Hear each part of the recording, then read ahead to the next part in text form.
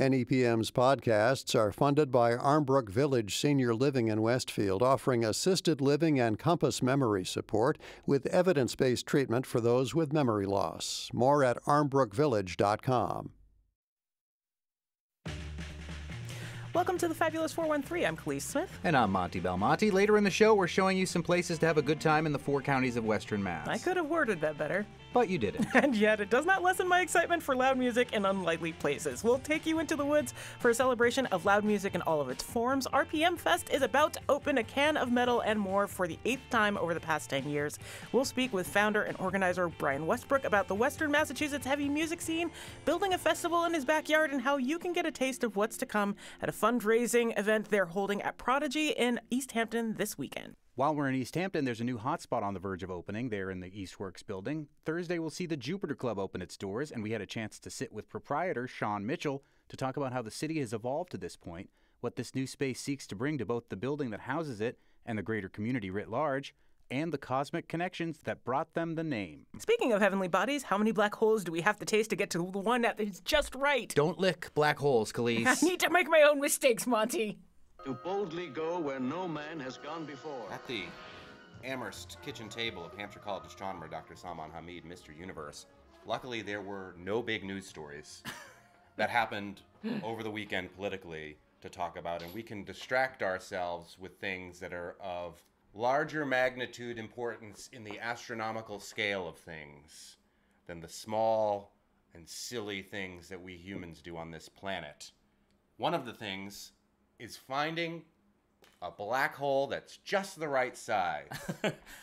Or you can think of it as a political commentary that we would rather be in a black hole than in the current situation. And that the news cycle has been drawn into a black hole of what happened over the weekend. So, black holes. Right. So we have talked a lot about black holes. There are 2 types that are usually common and we talk about. One are sort of like star-sized black holes. And they form when large stars that are bigger than our sun, when they die.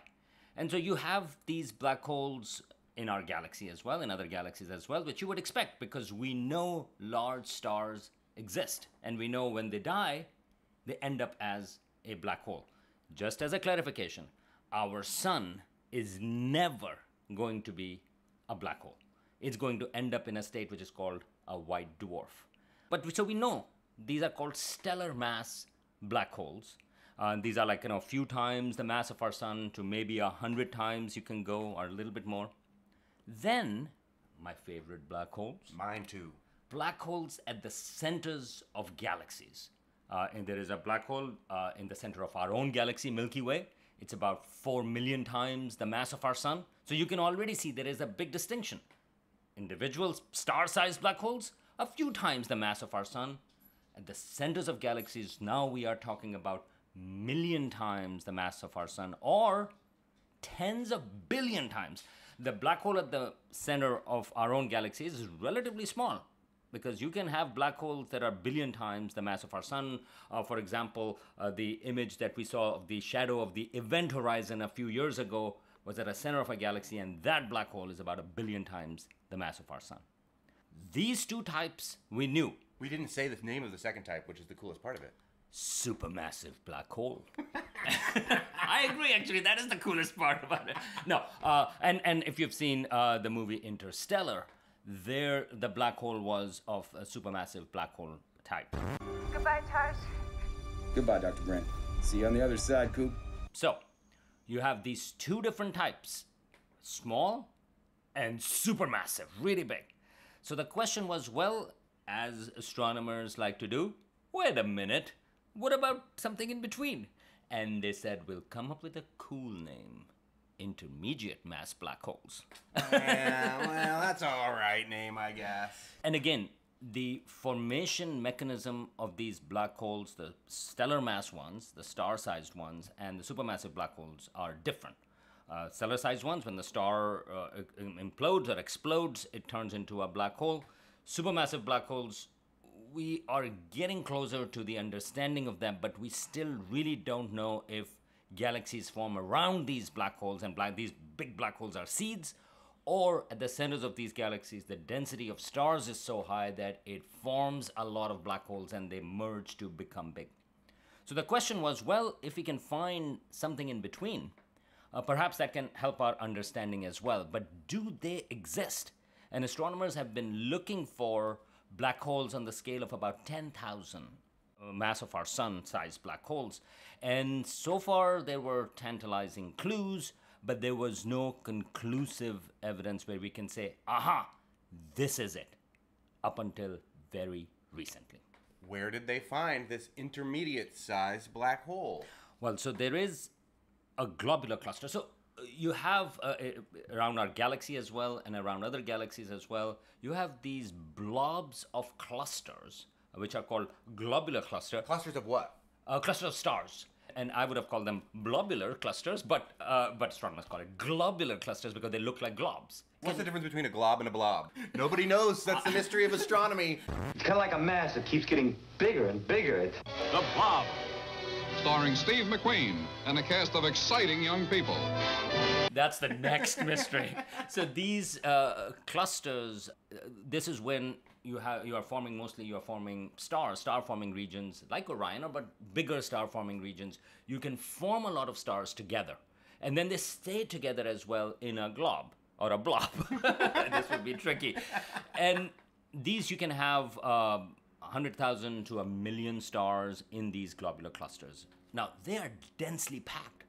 You know, the nearest star to us, Proxima Centauri, or the Alpha, or the Centauri star system, that is about 4 light years away. Well, in a globular cluster, this space of 4 light years would be full of stars. So there are a lot more stars. The density is very high. And so astronomers thought that perhaps if you are trying to look for these intermediate mass black holes, you look for at the centers of these globular clusters. Maybe we will find them.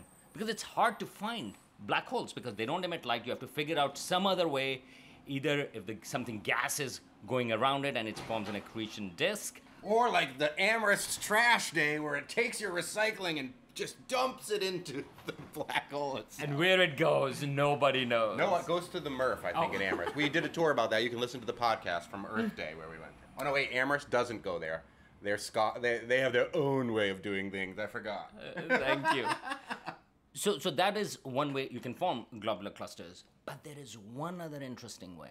And that is that if you have a small galaxy, a dwarf galaxy, and you can strip out its stars, then you can be left off with the center, which is very dense, and that may mimic, in some sense, a globular cluster. And so astronomers thought, well, if you have black holes at the centers of large galaxies, maybe we can find it in some sort of like these smaller galaxies, and maybe if there is a globular cluster which is close by, we can find it in there. And that's what astronomers did. There is a globular cluster in our own galaxy. It is called Omega Centauri. It is visible from the southern hemisphere, actually to the naked eye. If you are in a dark spot, you can see it. I haven't seen it yet, but you can see it sort of like the size of a full moon. It's a cluster of stars. It's an unusual globular cluster because it's very big. You're going to the southern hemisphere pretty soon, though, right? I am. I'm going to Cape Town for International Astronomical Union's General Assembly. I'm going there in early August. Hopefully we can do a segment from there. That would be really cool. I don't know if from Cape Town it would be visible or not. Probably not. But nevertheless, so Omega Centauri, it's unusual because it's a much bigger globular cluster than usual. It has about 10 million stars. And just to give you an idea, 10 million stars are compressed in about 75 light years. 10 million. And for context, our sun is, 9 light minutes away. That's right. And the nearest star system is about 4 light years away. The radius, so this would be around 150 light years across this cluster. Mm-hmm. And in 150 light years, normally you would expect about 100 stars, 150 stars. Here you have 10 million stars. So that's a lot of stars. Yeah. But also this particular globular cluster, for various reasons, we know it has properties that don't match up with other globular clusters in our galaxy. In our galaxy, we have about 150 of those. And again, other galaxies have those too. But these are generally old objects. But this Omega Centauri is a little bit younger, But I should also mention, which I thought was cool, that Omega Centauri was actually catalogued by Ptolemy in his Almagest about 2,000 years ago. So anyway, so this cluster has been known. At that time, they didn't know what that was, but now we know that it's a globular cluster. And astronomers had been suspicious that there is maybe a black hole in the middle. Astronomers also look for black holes at the centers of globular clusters because there is so many stars and they are gravitationally interacting with each other that there's something happens which is called mass segregation, meaning to say the bigger objects fall towards the center and the lighter objects get a kick and they sort of like fluff up the globular cluster. So if you have a big black hole, they expected it to be going to the center of these globular clusters. But again, so far, there had been no confirmation of these intermediate black holes at the centers of globular clusters, except that in Omega Centauri, astronomers had been looking at it for over 20 years using Hubble Space Telescope.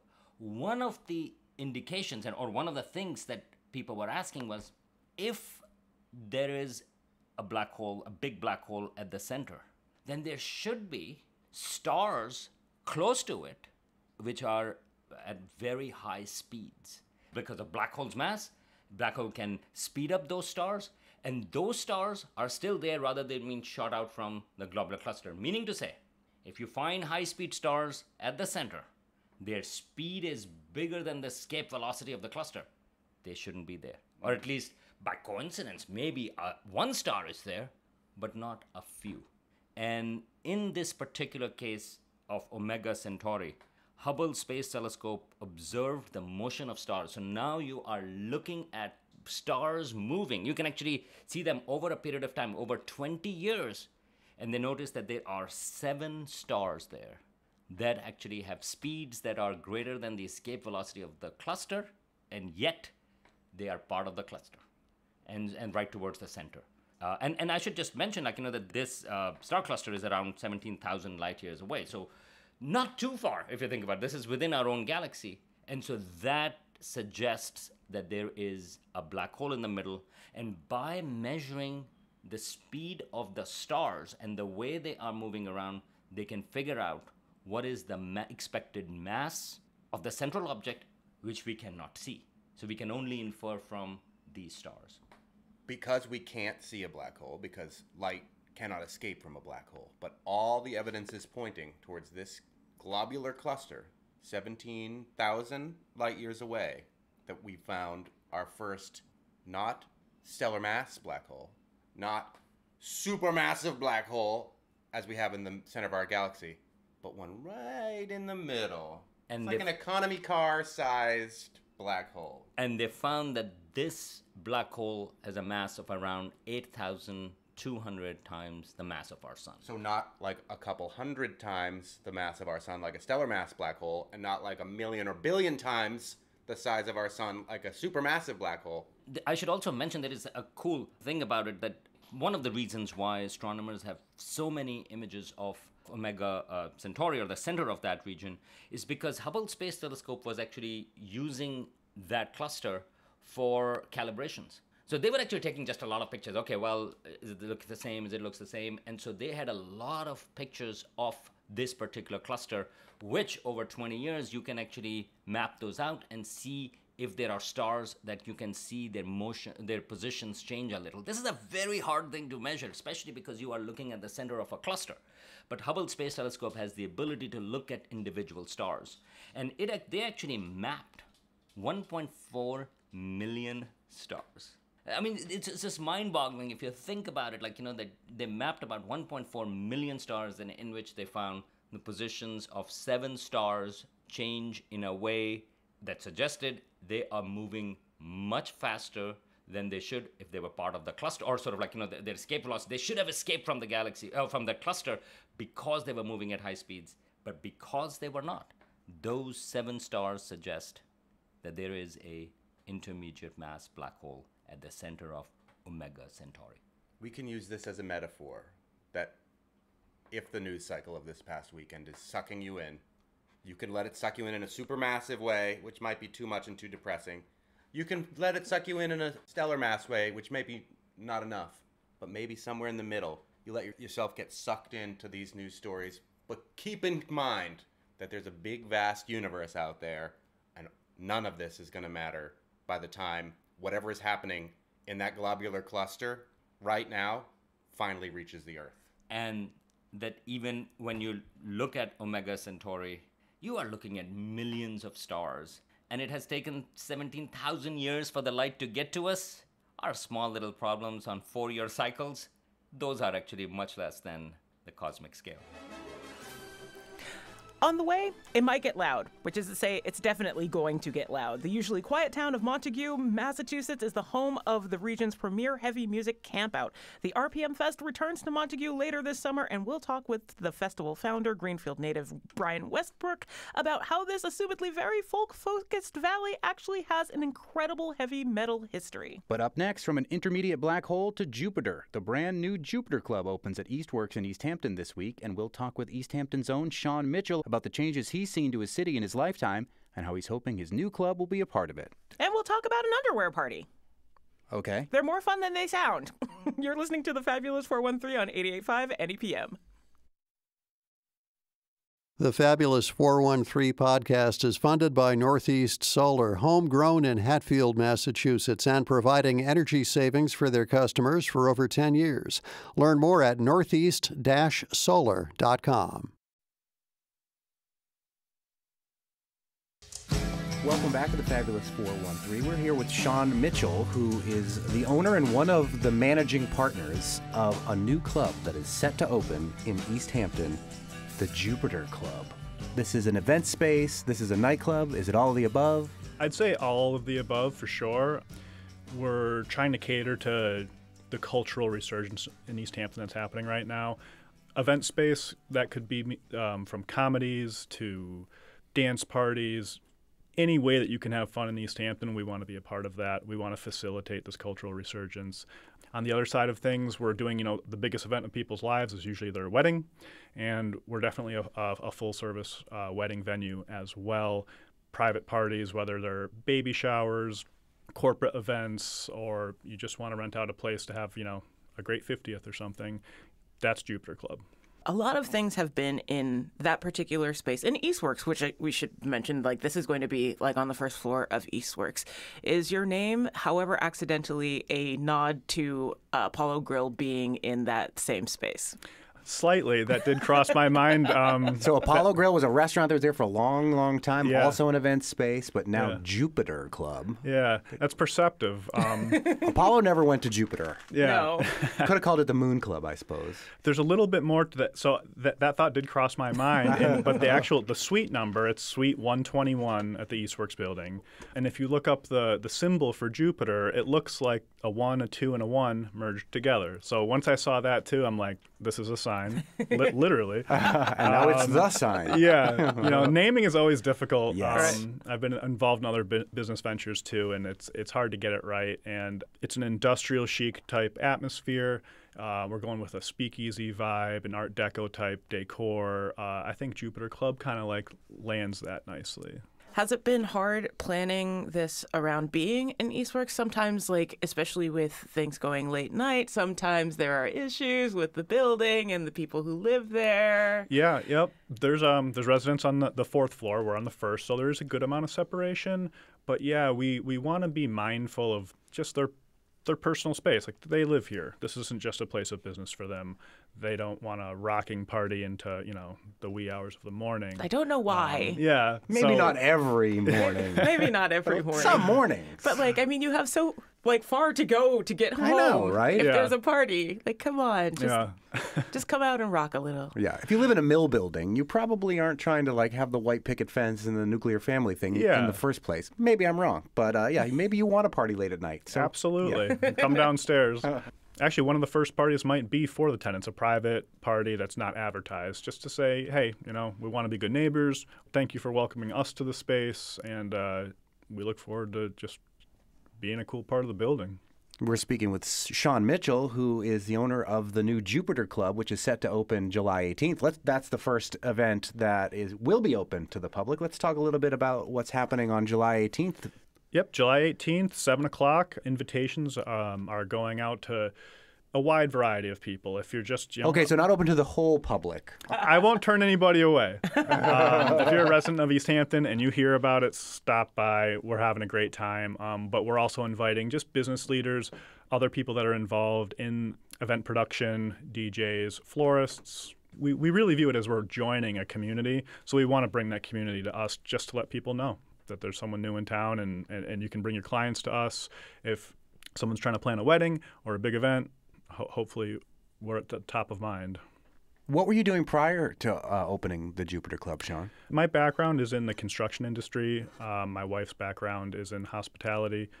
She took a break to raise our daughter, and then she was on the side like doing substitute teaching. But that's kind of, just as things change, times change. She's looking to get back more in an engaged way in the workforce.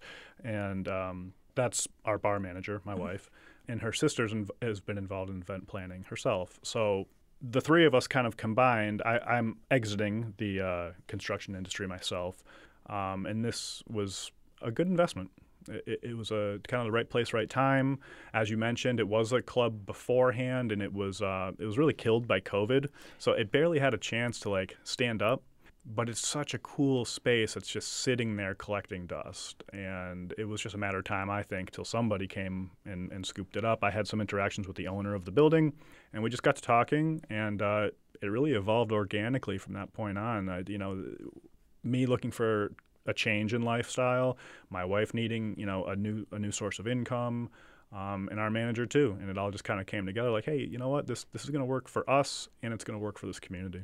Yeah, I think everything that's been in that space has been pretty fun in general, although from what you're saying, I can't necessarily expect many underwear parties in your future. I'm not ruling it out. Okay. Tell us about the underwear parties. Yeah. Well, I can't remember if it was when it was Club 121 or if it was the iteration before, but they were doing a lot of just broader, open to the public parties with local promoters and stuff. And yeah, it's the underwear party. You show up and you dance in your underwear and then you go home. Well, all right. Hey. I DJ'd a couple of these parties. It was really fun. Yeah, that sounds fun. Did you DJ in your underwear? Yes. Team Nice. player. Well, there's an idea for you for the Yeah. new Jupiter Club. Let me Sean write that. Mitchell. I should have. Yeah, underwear dance parties. I wouldn't say that this is such a weird sidebar. I wouldn't say that they're inherently queer, but everyone who comes to them is really oddly respectful in a way that some people wouldn't necessarily expect. But they're just super fun. Yeah. And very, very reaffirming about just being alive. Anytime I go to the beach, I always in the back of my mind think, if anyone dressed like this right now, anywhere else but here, everyone would kind of react strangely. But nobody's reacting strangely here, so it's all about context. Yeah. Well, yeah. on that underwear-related tangent, we're speaking with Sean Mitchell, who's going to be opening the Jupiter Club in Eastworks. 121, Suite 121. You were talking before about part of the reason you wanted to do it is because of the East Hampton Renaissance, all these exciting things that have been going on in East Hampton. Talk about the business community of East Hampton, working with city officials about trying to start another business to be part of this Renaissance. Yeah, so I grew up in East Hampton. During my childhood, that whole area was kind of run down. Mm-hmm. There wasn't much going on. Eastworks kind of had some businesses, but overall it resembled more of an abandoned factory than a place that you would go have a good time. On that note, leaders in East Hampton, whether it's been business leaders or the actual town government, everybody's been just great at kind of facilitating our own vision, and that includes the building management. The man that owns it, his name's Will Bundy. He's really a great visionary in a way. He owns this entire building. It's hundreds of thousands of square feet, and he could just kind of rent it out, and maybe it could be more manufacturing. He could do a lot less creative things with it, but he really seems to want to get artists involved in music, and just kind of he wants to lean into the cultural aspect of East Hampton as well. And that seems to be the general mood in East Hampton, even outside the Eastworks building, everywhere. Like I said, as a kid, there was a lot of closed shops. There wasn't fun places to go or places to dance, get creative cocktails, listen to music. It was dive bars, and that's it. Maybe some broken glass here and there on the sidewalks, but always a good time. Yeah, I mean, I still think the Peter Pan is kind of scary. Yeah, it is. I used to ride my bike by the Peter Pan, and it's like, oh my God, like you kind of get the door like hangs open a little bit too long. You're like, ooh, did they see me? But I think those days are over in East Hampton. You know, they're sweeping up the glass and they're welcoming all sorts of entrepreneurial activity in the city, and I that's really top down. I mean, residents, when you tell them about it, they're excited. The mayor's office, excited. I mean, I was just doing some basic permitting and licensing, and the assessor's office is, kind of talking me up, and they want to know more, and they're excited, and they wanted to talk about line dancing. Actually, somebody was involved with that, so that might be another thing. And an underwear party, line dancing. We got all these ideas for you, right? Plus, you do have one of those spaces where, and it's one of the few really big spaces that people could actually dance in, and it's a thing that this area doesn't necessarily have a whole lot of. There's a space for people to just go and dance. I've been talking a lot with queer community about this. Yeah, no, recently. 100%. It's like, where do we go dance? I don't know. Where do we go dance where there's space to dance? I don't know. Yeah. No, and actually the man that was interested in line dancing, they go to Worcester. That far of a drive. It took me aback a little bit that he's going he lives in East Hampton. He's going to Worcester to dance. I was like, this has to be solved. We can fix this. Yeah, I got an idea. Right here. Yeah. We're speaking with Sean Mitchell, who's set to open the Jupiter Club in the Eastworks building on July 18th. It'll be open for events and private events and weddings, et cetera, et cetera, et cetera. And you grew up in East Hampton. And sometimes when somebody grows up in a city and it explodes in the way East Hampton has, even in the 20 years that I've lived in the Valley, gone from kind of being like, oh, East Hampton's someday going to be the next Northampton, to kind of being, and in some ways surpassing Northampton, at least over the last couple of years.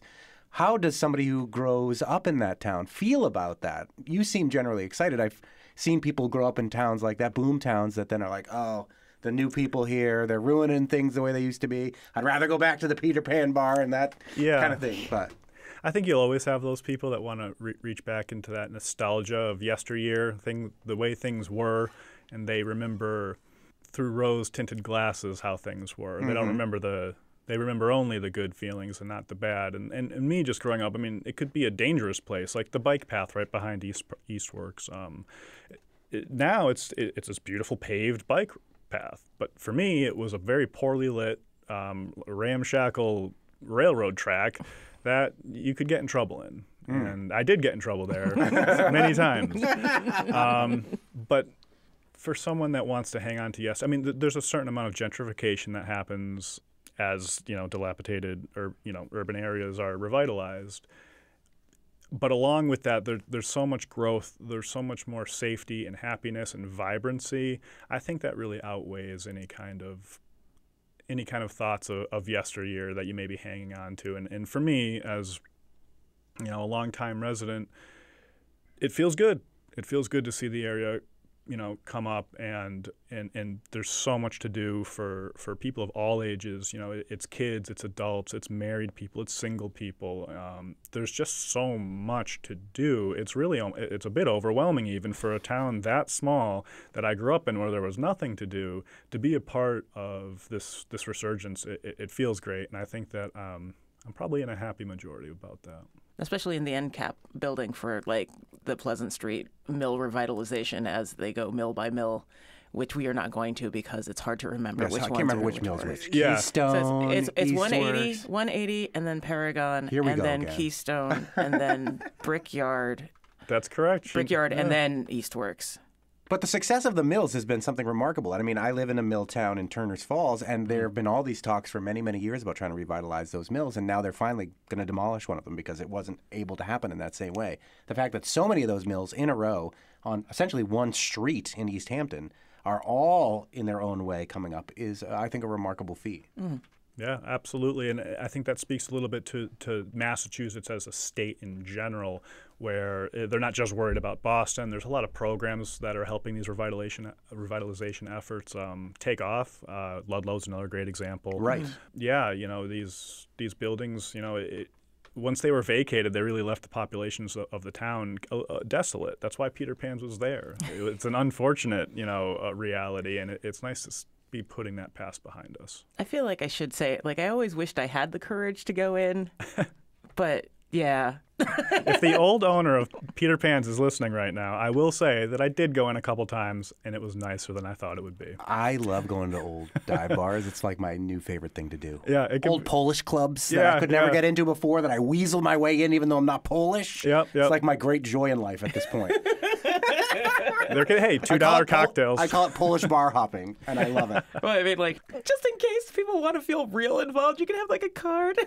Get a card. Yeah. They can feel more like the old World War II days when you had to have a card to get in. Yeah. Khalees has been to the St. Casimir Society in Turners. I'm a member there now. I can make you a member. Okay. I'm thinking maybe we should have matchbooks, too, that you can take when you leave. That I love. That's Don't smoke, kids. Even when you're coming to the Jupiter Club right around the corner from INSA. Yeah, there you go. A lot of fun in that one area. You've got, you're already planning some series for the space. You've got a Thursday Lounge series that is going to be launching, helmed by Studebaker Hawk, I do believe. And part of why I believe that is because I do believe I'm going to be co-DJing on a night. I hope so. I can't wait to find out when. We love DJ Studebaker Hawk. He's been on the show a couple times, I think. Yeah. Oh, really? Awesome. Yeah. Oh, Bex is going to be joining him for one of those, too. NEPM Jazz a la Mode host Bex Taylor. Both of those folks, part of Peace and Rhythm, the record label. Mm-hmm. So if you want to get up close and personal with us and our playlists, you can do so at this new club later on in the year. Yeah, absolutely. And there's I'm just checking my list to make sure my information is correct here. But yeah, some of that involves a surf night, like a tiki night with rum-inspired cocktails, and just we're gonna have lounge nights as well, and vinyl, and we're really looking to add something to the cultural resurgence, but also be different. I'm on deck for the Yacht Rock night. Yeah, Yacht Rock. That sounds fun. Yeah. It will be. It's exciting to see spaces like that like really needed to get used. And so even though it is in some small part a part of gentrification as a whole, like there's something about like bringing like necessary spaces to communities in that way too. I miss also that's my old neighborhood and I miss it so much. It's Sean's old neighborhood too, kind of. He grew up in East Hampton. I didn't grow up in that neighborhood, but got in trouble there enough. Yeah. I have fond memories. That whole area is going to transform pretty dramatically, Eastworks included. It won't just be the Jupiter Club. It's just going to get better and better, and we really want to be an anchor of that building that's drawing people in. I do also miss an Eastworks because Eastworks used to have this weird, scary room at the end of the hall. They hadn't finished the floors. Like, it was just like a weird, empty space. But it had this other room that was just called the hot room.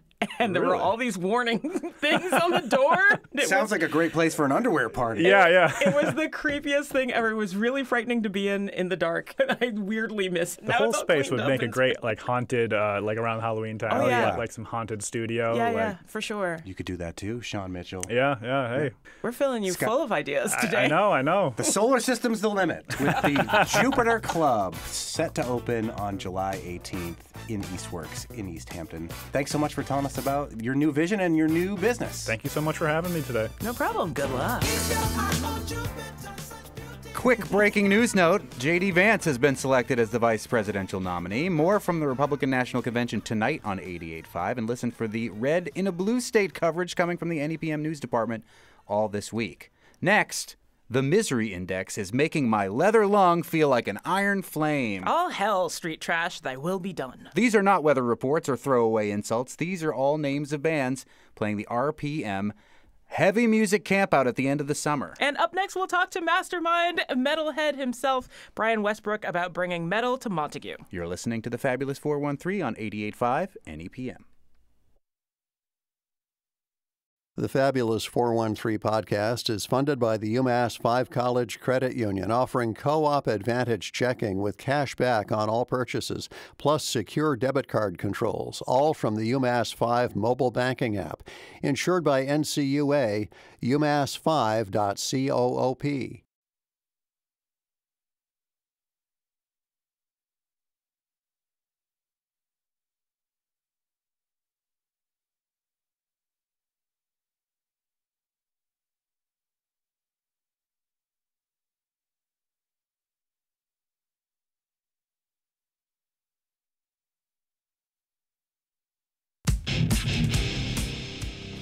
Welcome back to the Fabulous 413. I'm Monty Belmonte. And I'm Khalees Smith. 3 days of heavy music, culture, community, and camping come to Montague this Labor Day weekend. It's the return of the Heavy Music Culture Campout at the Millers Falls Rod and Gun Club, otherwise known as RPM Fest.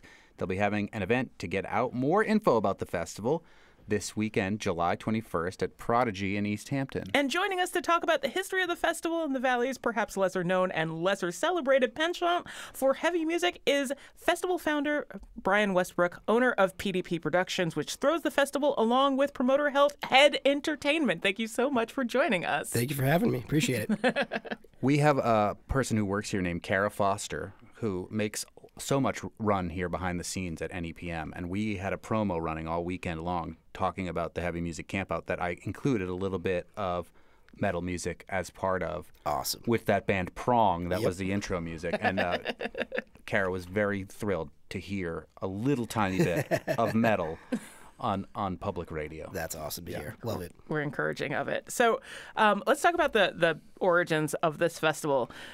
You started it at your house. Yeah, that was a time.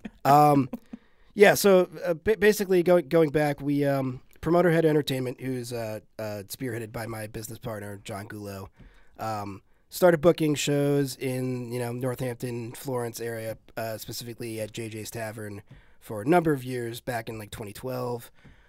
We started RPM Fest basically as a celebration of the local music scene, just because we wanted to put every band that we liked and enjoyed all on one show together.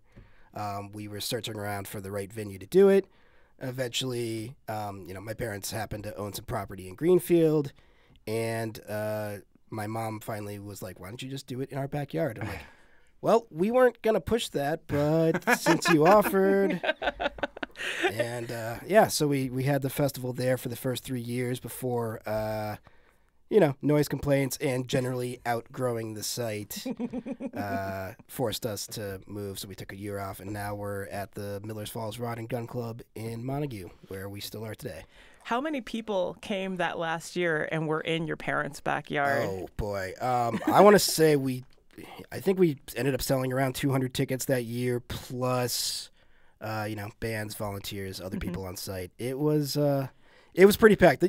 We probably could have fit more people, but parking started to be the issue there. Just it turned into a puzzle of fitting all the cars in that we needed. So, how many people come now, or came last year, or you anticipate having this year? I think last year we had about 1,100 to 1,200 people on site between ticket sales, bands, vendors, etc. I think we're probably we're shooting for higher than that this year, obviously, and we're about on pace to break that number. So.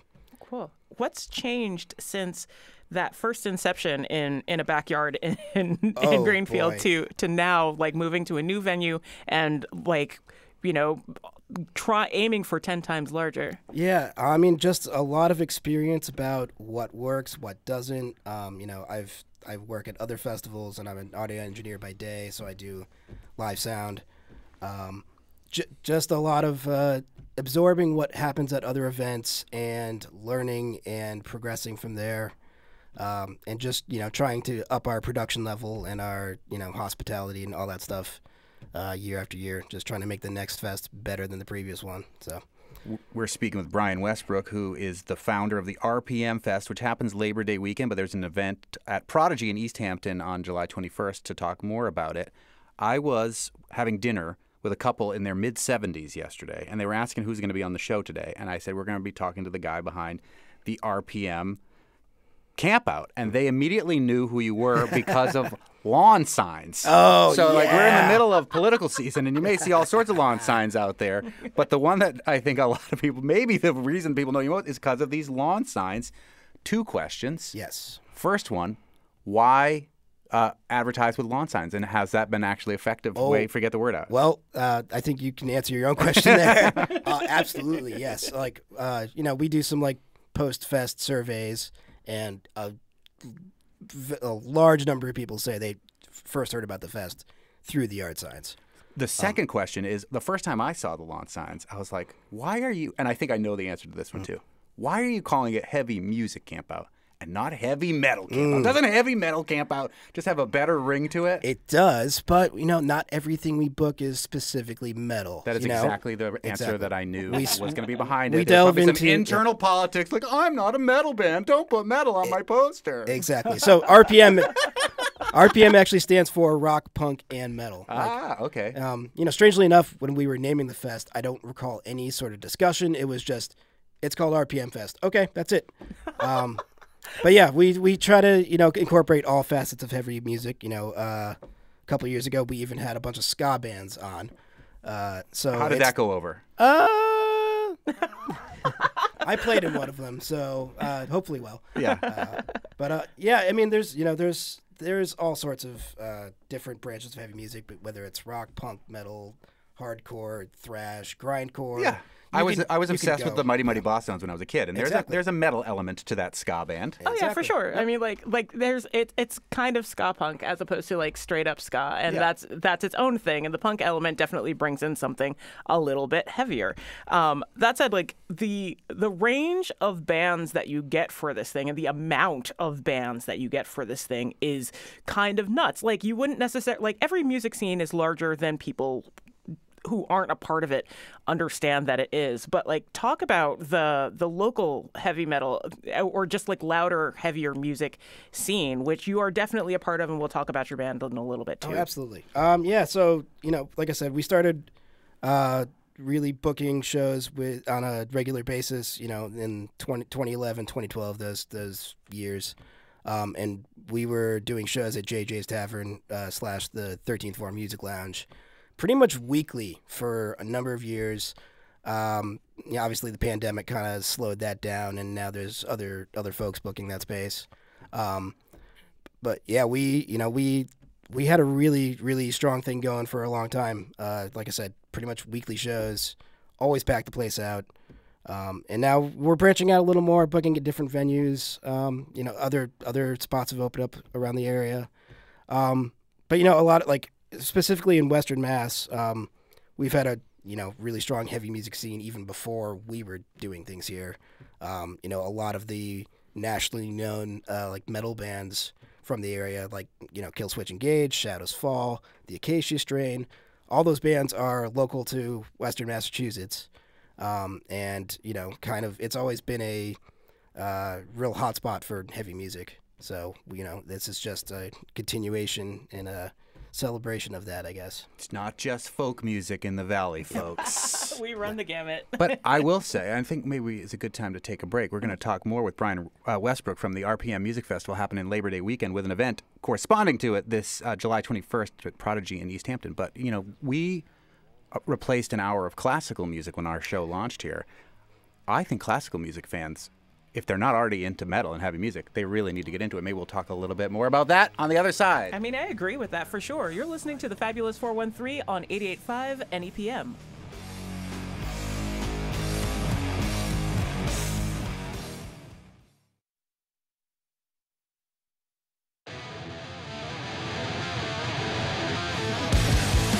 Yes! Welcome back to the Fabulous 413. What band is this we're listening to, Khalees? Oh, well, since we have a member of Power Up with us, I felt like we needed to play a little bit of their music, too. So this is Power Up. Which is Brian Westbrook's band, and Brian Westbrook is behind the heavy music camp out, the RPM Fest. Not the heavy metal camp out, much to my dismay every time I see those. It's because it's more than metal, Monty. I know, but people need to just, you got to go for the sonic sounds of the, the way that the event is called. Anyway, as that Tenacious aside, D would say, embrace the metal. Embrace the metal. I mentioned on the other side that classical music fans, if they don't think they like metal, might be more interested in metal than you might imagine. And I think of it as because, I can play every power chord that certain bands play on the guitar, and I'm not a guitar player. But even what you just heard right there and other types of metal that you hear, they're playing the kind of arpeggios that you go to the conservatory to learn on the violin. Talk about the synergy between classical music and this heavy music. Oh, boy. I mean, there are plenty of technical metal bands that really incorporate neoclassical techniques and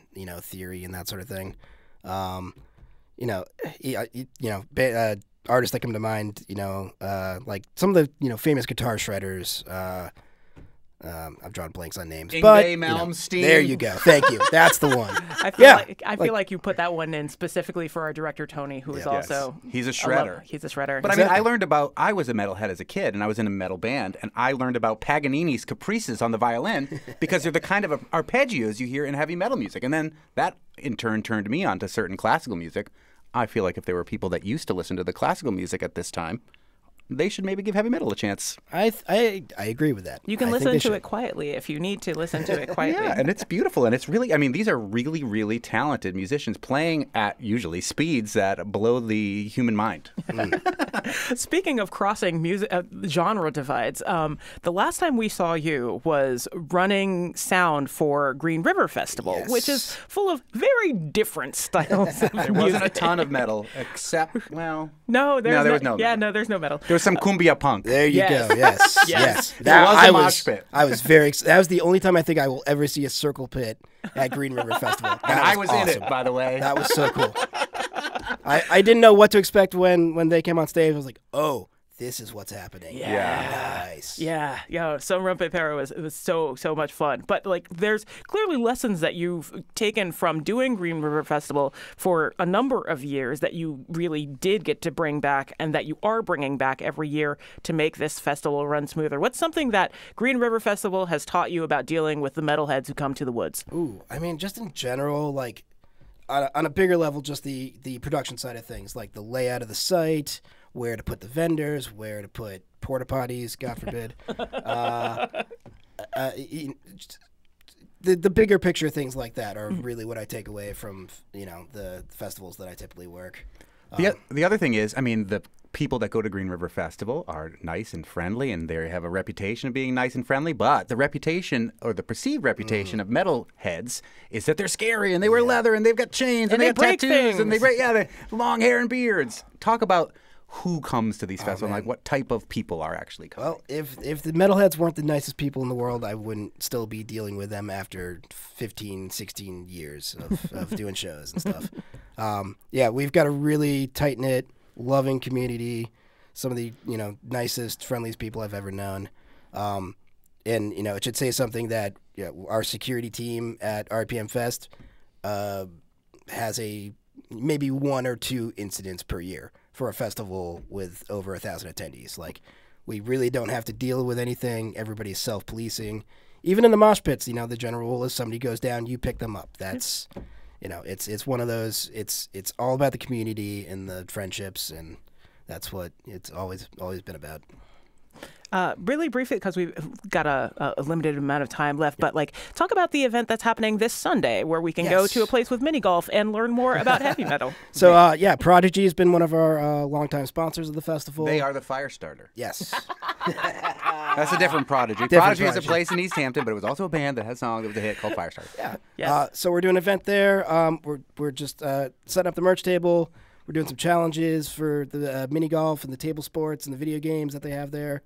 You can win tickets, you can win merchandise, and if you just want to come up by and buy your ticket, we're offering a discounted rate for the tickets there. So. Are you a nonprofit? You're at rpmfest.org. We are not a nonprofit. Operate because you're all volunteer run and things like that. But we're technically not a nonprofit. There's a lot involved with making it such, but we basically everything we make we put back into the festival anyway. And like you mentioned, it's all volunteer run. We have a great crew behind it. And that's the only reason the festival happens is because we have a lot of people that love the event, want to see it succeed, and they keep coming back every year. When is Power Up going to actually accept one of our invites to come in for Live Music Friday? We've been trying. I know. I really want to. We have to brace the studio for you. We've really had to talk to people. Like, if this band comes in this week, we're going to have to do it in a different studio because they're way too big and way too loud. If we can schedule something in, far enough in advance, I could absolutely make it happen. Okay. I know we'd love to do it. All right, make these promises. Yes. My last question for you, Brian Westbrook. RPM Fest, they have the list of all the bands that are playing there, maybe not common household names. And so why do they use such illegible fonts. I cannot read the fonts of half of these bands on these posters. What is the deal with that? One of them we were looking at, and we're like, it's literally like a graphic. It and looks like a box we had with to go an X in the middle to of their it. site, and it's Nixil. It's Nixil, but yes. it definitely doesn't look like there's anything in that name but an N and an X. You should see some of the more like extreme like death metal bands. It literally just looks like a blob. Like, I don't know if you've seen that meme where there's just a pile of sticks on the ground and it's like, yo, I found my new death metal band logo. It definitely looks like that. And you can not see far bands off. using that type of font and playing excellent music in a kind and friendly way in the woods in Montague at Labor Day weekend at the Millers Falls Rod and Gun Club. Is there anyone in particular that you're looking forward to seeing on stage when RPM Fest comes around? Don't make me pick a band. Yeah, I'm going to make you pick a band. Or like 3. Honestly, Prong would be. I'm very much looking forward to Prong. That's like, classic thrash groove band. Yeah, let's stick with them. But honestly, every band in the lineup is incredible. We got a lot of really good up and coming bands, a lot of bands from out of town. And then, of course, a lot of our strong local scene. So. Only one that I saw in chainmail, which is this band, Castle Rat. Castle Rat seems yes. amazing. They have like a medieval fantasy theme with Very all cool. of them. Yes. Brian Westbrook from RPM Fest, rpmfest.org, right? Yes, absolutely. Thanks so much for joining us. Thank you for having me. Appreciate it. I think we all know what the worst arachnid is. It's why you need to be careful in the woods and check your dogs and kids and self for ones that have attached to you. But if you find one, there's a place in Amherst that might be able to help you out. Tomorrow on the Fabulous 413, we're going total tick. We're taking you to the Tick Report lab in Amherst. We will learn everything you need to know about tick safety, tick diseases, and whether or not and how to get that tick that has lodged itself onto you off of your body. I'm Monty Belmonte. I'm Clee Smith. We will talk to you tomorrow with the ticks on the Fabulous 413.